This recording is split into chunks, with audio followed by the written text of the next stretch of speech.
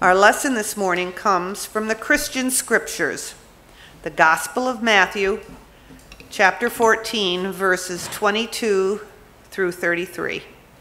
Jesus appears before his disciples in the middle of a storm and calls to Peter to join him in walking on the water. Hear these words from the New Living Translation of the Bible.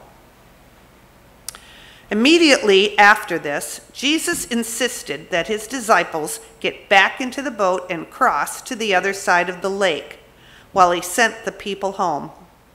After sending them home, he went up into the hills by himself to pray. Night fell while he was there alone. Meanwhile, the disciples were in trouble far away from land, for a strong wind had risen and they were fighting heavy waves. About 3 o'clock in the morning, Jesus came toward them, walking on the water. They were terrified. In their fear, they cried out, "It's a ghost!" But Jesus spoke to them at once. "Don't be afraid," he said. "Take courage. I am here." Then Peter called to him, "Lord, if it's really you, tell me to come to you, walking on the water." "Yes, come," Jesus said. So Peter went over the side of the boat and walked on the water toward Jesus. But when he saw the strong wind and the waves, he was terrified and began to sink. "Save me, Lord," he shouted. Jesus immediately reached out and grabbed him. "You have so little faith," Jesus said. "Why did you doubt me?" When they climbed back into the boat, the wind stopped. Then the disciples worshiped him. "You really are the Son of God," they exclaimed. Hear what the Spirit is saying to the church today.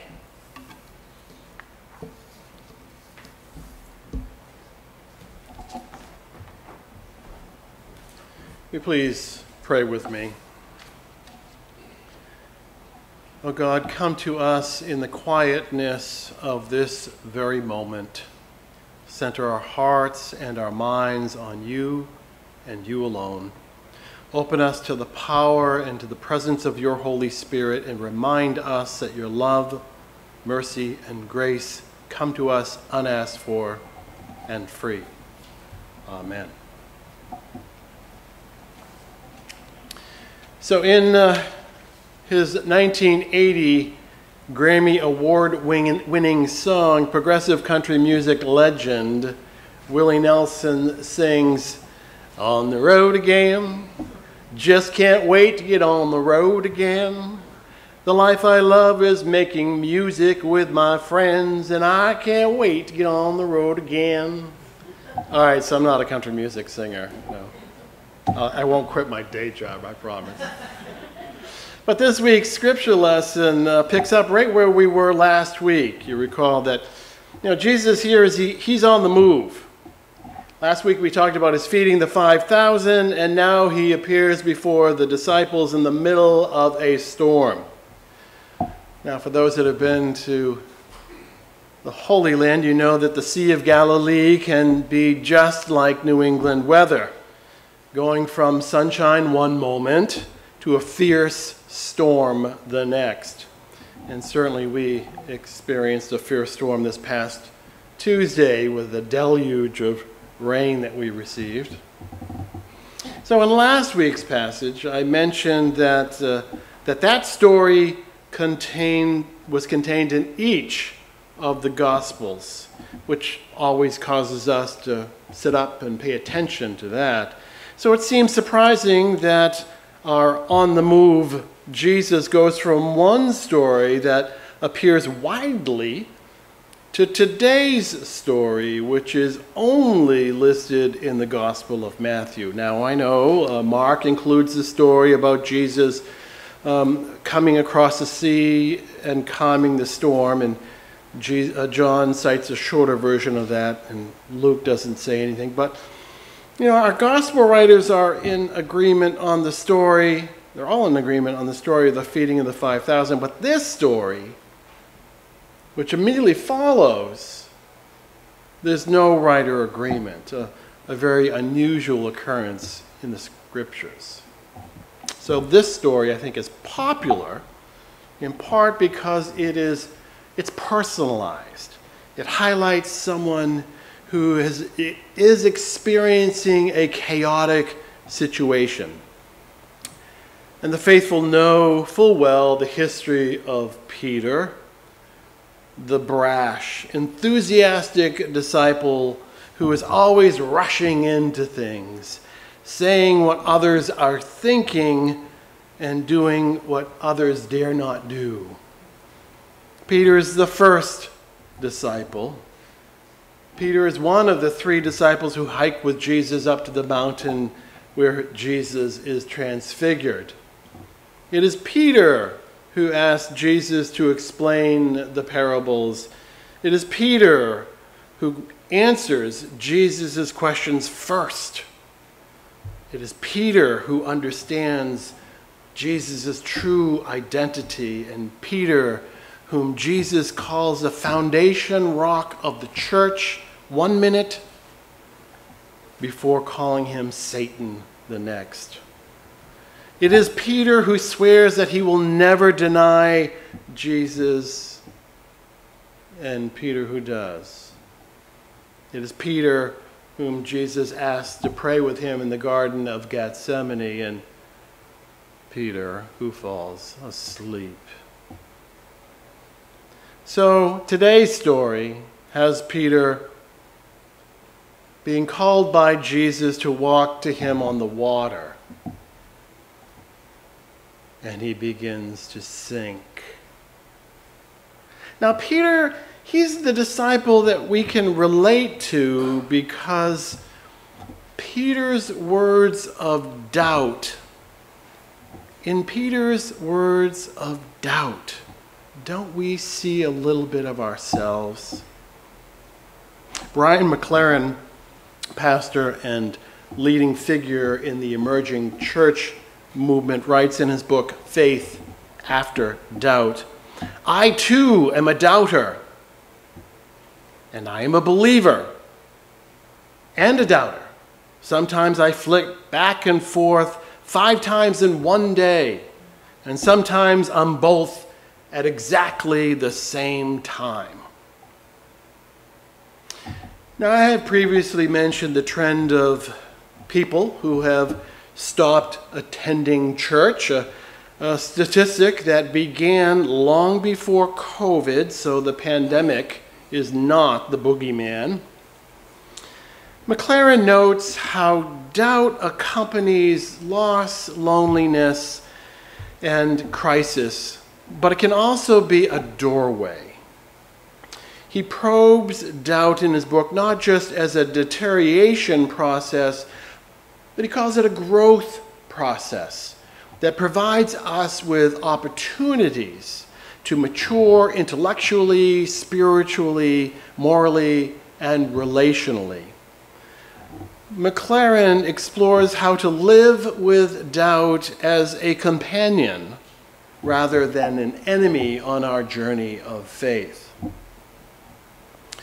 So, like Peter, we all have our high points and low moments with Jesus, as well as the institutional church.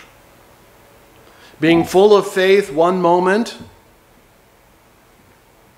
we can identify with Peter, because one moment it's great, and then the next moment there's doubt. So it's hard not to love Peter and this story. But then, Peter cries out, "Oh Lord, save me." Our feelings of regret, our internal feelings of regret and doubt aren't bad enough. That is Jesus' response to Peter. Well, those are words that hurt. You have so little faith. Ouch. Way to go, Jesus. Nothing like shaming poor Peter. Why do we doubt? Because we're afraid, that's why. Who wouldn't be afraid? And seeing this scenario played out in what Peter was facing, I mean, I can relate to being afraid, sinking in water. I can't swim. Buoyancy is not a trait for some of us Morgans. My father, in fact, who served in the Navy during World War II, paid someone else to take the swimming test because he couldn't swim. He sank straight to the bottom whenever he got into the water. And I'm the same way. So I can definitely relate to Peter's fear of the water. Peter's actions and words in this story are captivating. I mean, it's a good novel reading here. And like Peter, we're afraid. And that alone, boy, doesn't that scare us. But you know, this story, it's not about Peter and who he was. This is a story about Jesus and who he is. So let us not equate doubt with unbelief. Barbara Brown Taylor writes, "Our fears and doubts may paralyze us, but they are also what make us cry out for Jesus' saving touch. So how can they be all bad? If we never sank, if we could walk on water just fine all by ourselves, we would not need a savior. We could go into business for ourselves," she writes. "Our doubts, fearsome as they are, remind us of who we are and whose we are and whom we need in our lives to save our lives. When we sink, as Peter does, as we all do, our Lord reaches out and catches us, responding first with grace and then with judgment. Why did you doubt? But never with rejection. He returns to us," she concludes, "he returns us to the boat, knowing full well the only reason we are in the boat in the first place is because we believe or want to believe, and because we mean to follow him throughout all our doubtful days." So Peter experienced the ministry of Jesus Christ not from the safety and security of the back of the boat, rather from the stormy waters of the Sea of Galilee, as it is outlined in today's reading. One commentator writes, "On this reading, Christian faith is not about certitude and safety of believing from the boat, but rather about the productive tension between doubt and trust that lead us ever deeper into the mysterious relationship with the Lord, who comes to us in the darkness and storm, who is present to us most palpably just when we risk something and begin to sink." Perhaps churches are emptying out because certainty is demanded, doubt and questioning is not allowed, and rough waters are raging all around us. I mean, let's admit it, we didn't sign up for walking on the stormy waters of this world, now did we? I missed that sign-up sheet. In the coming year, our country will witness the turbulence of putting a former president on trial, and we are likely to face an election rematch of the century that will have people choosing sides and digging deeper trenches. Let's admit it, our world is a mess. Continued war between Ukraine and Russia, unrelenting unrest in the Middle East, and ever-present climate change, just to name a few. There is no safety or security in this boat that you and I are traveling. Jesus is on the move, and we should be too. And so, our Interfaith Justice Committee faced the volatile issue of gun violence just last Sunday, and they will explore the challenges of housing inequity next month. For those that read the Cape Cod Times this morning, Lawrence Brown writes a great piece, Civic Interest Coalition Needed to Solve Difficult Issues. He writes, here on Cape Cod, there are thousands of neighbors struggling desperately to make ends meet. New housing does them no good if they cannot afford it. Here's the thing, we can no longer have small groups of citizens concerned about nature in their silo and totally different groups who are concerned about affordable housing and decent life for the people whose labor serves us all. He writes, we need more than single issue groups who will disband when they either win or fail. We need a broad coalition of civic interest organizations bringing their various expertise about finance, hardship, and the needs of the environment, supporting each other. So we may be in a summer lull here at the Federated Church of Orleans, but boards and committees will begin to be getting back to work to begin the fall ministries and plans. So there's more to come. In his book, The Cost of Discipleship, theologian Dietrich Bonhoeffer writes, Peter had to leave the ship and risk his life on the sea in order to learn both his own weakness and the almighty power of his Lord. If Peter had not taken the risk, he would never have learned the meaning of faith. So while churches are emptying out, the faithful remnant are on the move with Jesus in communities across the globe, learning the meaning of faith. Because isn't that what draws us back here each and every week?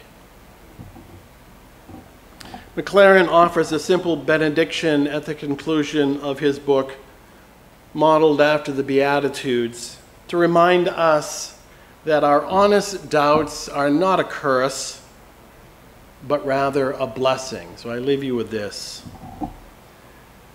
Blessed are the curious, for their curiosity honors reality. Blessed are the uncertain and those with second thoughts, for their minds are still open. Blessed are the wanderers, for they shall find what is wonderful. Blessed are the perplexed, for they have reached the frontiers of contemplation. Blessed are they who became cynical about their cynicism and suspicious of their suspicion, for they will enter the second innocence. Blessed are the doubters, for they shall see through false gods. And blessed are the lovers, for they shall see God everywhere. May we too be on the move with Jesus, seeking God everywhere. Amen.